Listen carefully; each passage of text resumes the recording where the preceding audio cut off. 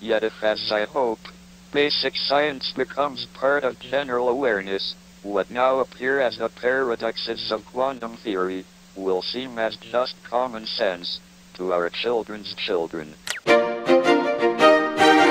Stephen Hawking wrote over 25 books, continued to teach at Cambridge University, appeared across popular TV shows, and gave us the most comprehensive understanding of cosmology.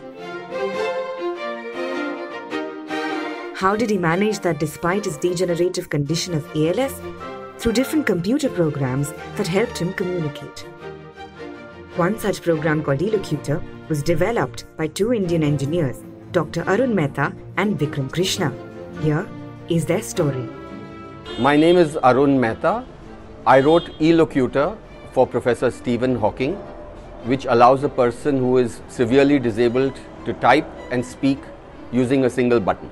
What happened was that when he had come to India, my colleague Vickram Krishna met him in Bombay, and that's how this work started. I met him, and it turned out that he wasn't this forbidding figure at all. He was just a fun guy, and he loved to make jokes, and he had a serious problem which needed serious attention. And it became so important to be able to be part of developing a technology solution to try and express that humanness, which was so much a part of it, to make it easier for Stephen to express himself as a warm human being. And that coughing sound in the background is not somebody doubting it incredibly, but my poor dog over here who's got a bit of a cough.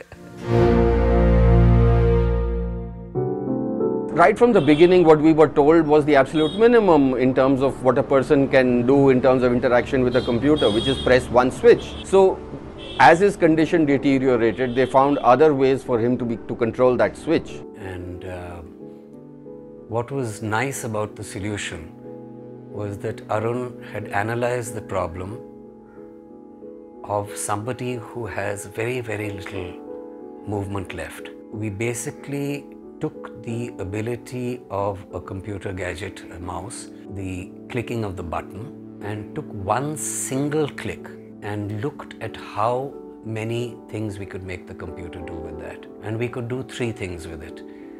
One was to sense a click, the other was to sense the lack of a click, and the third was to sense the length of the click.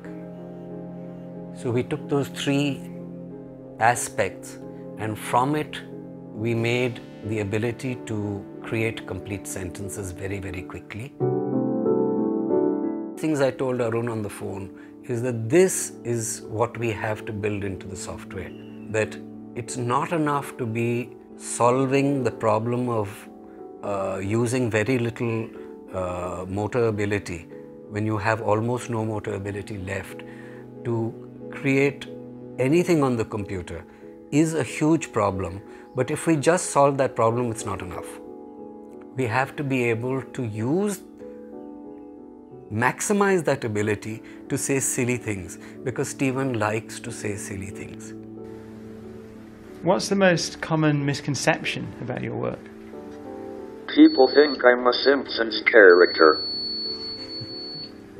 See, the voice wasn't something that we did. You know, the original voice that he had, that was the text-to-speech output of a deck talk box. That was the technology of 30 years ago.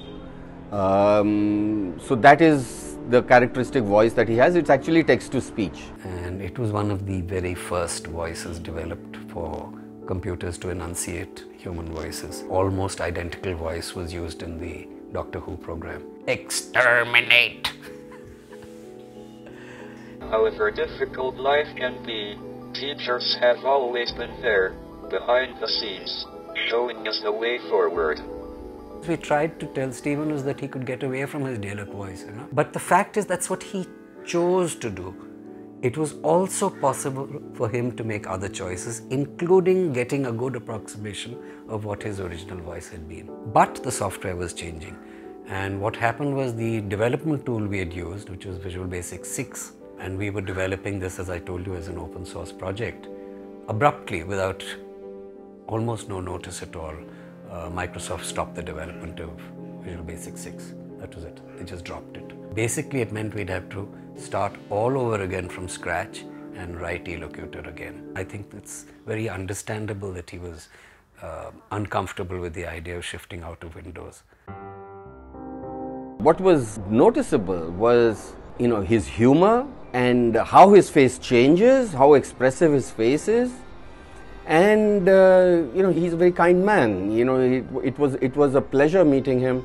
And when one realized how much the person is able to do, although he's so restricted, that is in itself an inspiration. I mean, on his website there was a page earlier which described his disability, in which he says that people ask me about what it is like to live with this disability, and he says, frankly, I don't think about it a lot, because there are few things that I want to do that it does not allow me to do.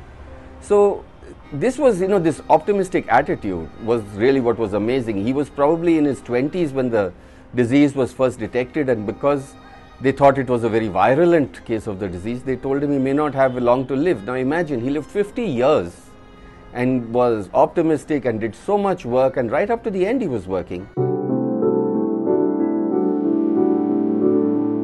It was like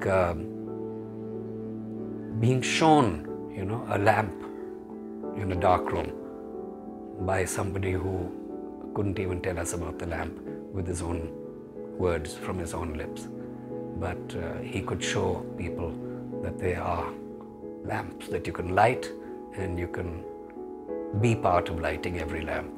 So I think that's really something fantastic that we learned from him. We are all time travelers, journeying together into the future, but let us work together to make that future a place we want to visit. Be brave, be determined, overcome the odds. It can be done.